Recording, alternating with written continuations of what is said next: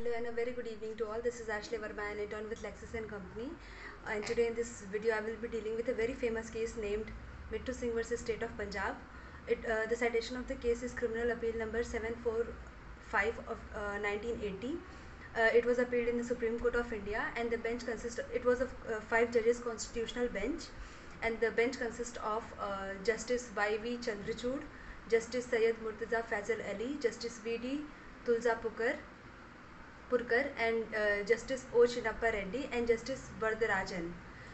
The date of the judgment is 7th April 1983. Head notes of the case includes Constitution of India Article 21, 14, 32 and IPC Section 302, 303 and CRPC Section 235 Clause 2 and Section 354 Clause 3. The facts of the case are following. The petitioner in this case challenged the constitutionality of Section 303. According to the petitioner, Section 303 is completely arbitrary and illogical.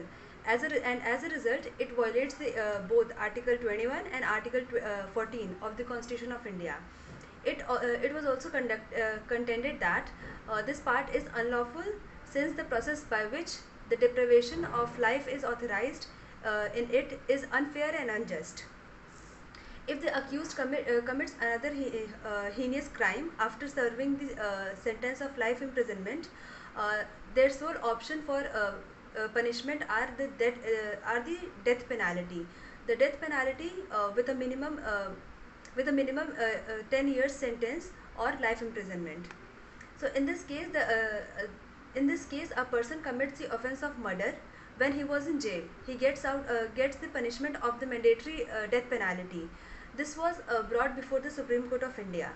So issues involved in this case are so there are two issues that are involved in this case. The first is whether Section 303 of IPC infringes the guarantee contained in Article 21 of the Constitution of India, which provide that no person shall be deprived of his life or personal liberty except according to the procedure established by law. And the second issue is, does Section 303 of IPC contradict the right to equality provided under Article 14 of the Constitution, which guarantees fundamental human rights? So these were the two issues that are involved, and the court held the following judgments. So the Honorable Court held that Section 303 of IPC violates the guarantee of equality contained in Article 14. As also the right conferred by Article 21 of the Constitution of India, that no person shall be deprived of his or her personal liberty except according to the procedure established by law. Also, the clause was initially intended to prevent life imprisonment prisoners from attacking prison employees, but the legislature picked the language that went well beyond that goal. The court made the point that the murder might be committed for a variety of motives such as hate, lust, sex, envy, gain, etc., and that none of them had anything to do with the receiving of life imprisonment in the prison. Further, the court also pointed out that there is no comparable statistical data in our country regarding the behavior of life convicts who are released on payrolls or bail. But there is no reason to assume that the incidence of murder committed by such person is unduly high. So I unquote. Further, indeed, there is no scientific. Indeed, if there is no scientific investigation on this point in our country, there is no basis for such treating and person differently from others who committed murder. The court emphasized that there are around 51 sections of the IPC that allow the life imprisonment, making the required death sentence while serving a life imprisonment is illogical. Even if a person receives life imprisonment under Section 467 for forgery, breach of trust, or counterfeiting a coin, he will still be required to receive a mandatory death sentence under this section if he kills someone.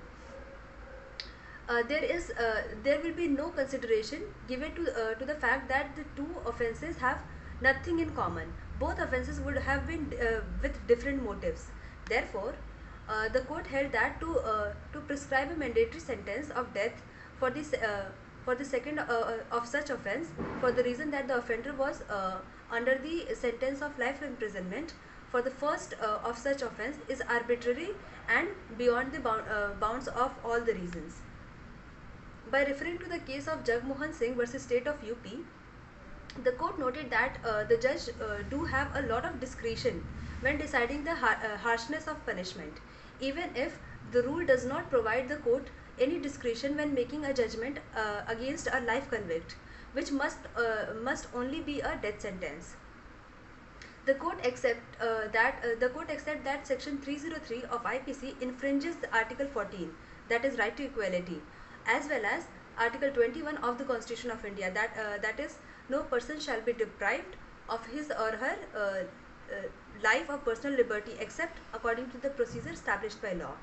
Justice Chinnappa Reddy said that, I quote, "It is out of tune with the march of the times. It is out of tune with the rising tide of human consciousness. It is out of the tune with the philosophy of the enlightened constitution like ours." I unquote. So further, Section 303 of IPC specifically violates Article 21 of the Constitution of India. Such a law must be inevitably be criticized as being arbitrary and oppressive. Section 303 of IPC is such a law that must be abolished, like all of other harmful laws. I concur with my Chief Justice that Section 303 of IPC must be declared unconstitutional for violating of Constitution. Section 303 of IPC must be declared unconstitutional. In short, a compulsory death sentence for a murder committed inside or outside jail by a person serving a life sentence is not justified by Section 303 of IPC. So this was it. Hope you liked the video. Thank you so much.